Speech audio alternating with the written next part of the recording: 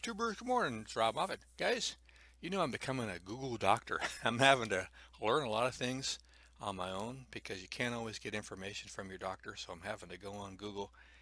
And for a long time, my doctors had wanted me to take a statin, and I resisted vigorously until finally I went ahead and took a much smaller dose than they had been recommended, and it actually worked out good for me. It's been lowering my cholesterol.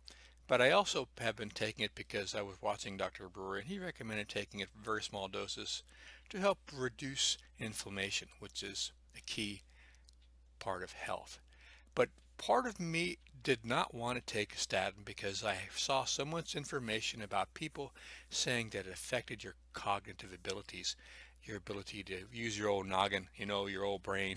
It's kind of important, don't you think? And I didn't want to, I already have difficulty as it is with my regular brain. I didn't want to have to be taking pills that was going to make it work even harder.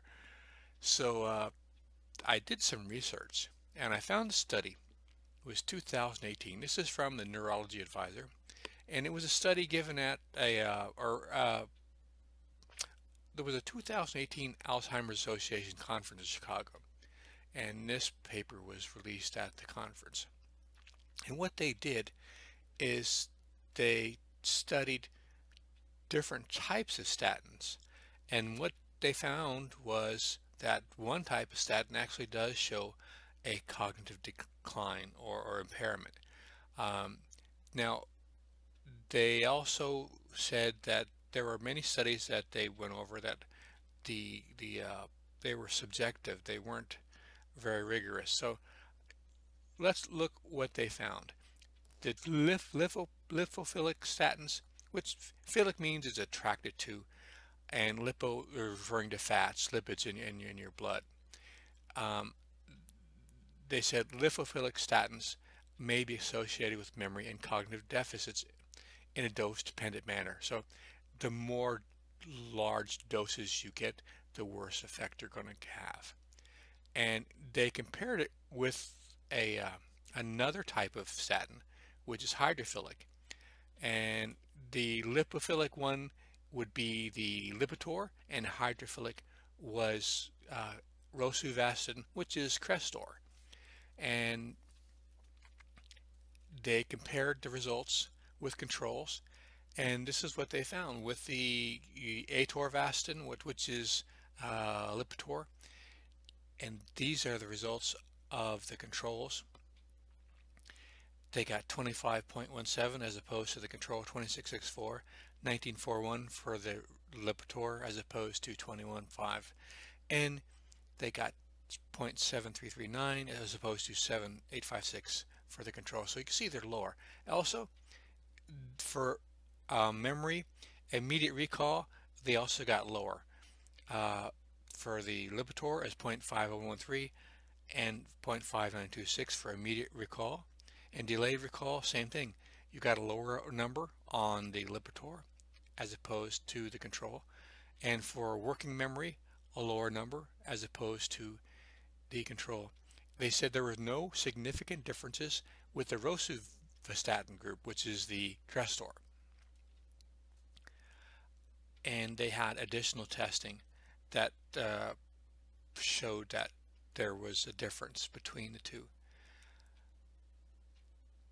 So their quote, the key quote of the study is, "Findings from this investigation suggest that lipophilic blood-brain barrier penetrable statins may be associated with deficits in cognition and memory, possibly in dose-dependent relationship." So by blood-brain, what they're saying is that the Crestor doesn't go through the blood-brain barrier, and the lipophilic one, the Lipitor, does. So now there may be a reason you want your statin to go through the blood-brain barrier, but in this case it showed that those that do have a cognitive decline, it affects your memory and your brain working. So this is a study that was a one-time study. I don't know if this study's been repeated, and that's very important because you often find that when studies are repeated, you don't always get the same results. So it's something to think about. If the doctor was going to have you take a statin, let me start over. I shouldn't be telling you anything what you should do or not do. I'm not a doctor and I don't play one on on YouTube. But if my doctor's going to have me take one, I'm going to ask him or her, is there a difference? Can I take one as opposed to the other? And in this case, I think I would choose Crestor. If they told me it doesn't really matter that much between the two, I'd say, well, I think there is, and I'd prefer to have the one that doesn't give me a cognitive decline. So that's my tip from Dr. Bob.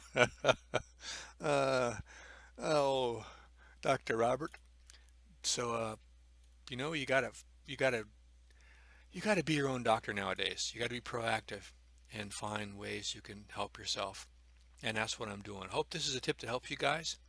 I'm not saying don't take anything. I'm saying it looks like there might be a choice of one than the other.